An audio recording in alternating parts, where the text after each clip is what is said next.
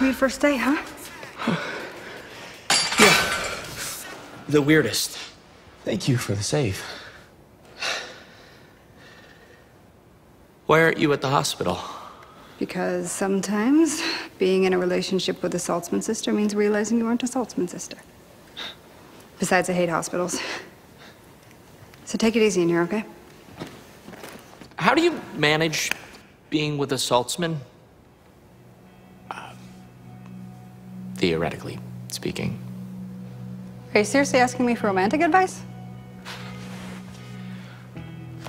I know that I gave you a really hard time when you were dating Maya. But, in my defense, I probably would have seen things differently if I would have known that you were a werewolf.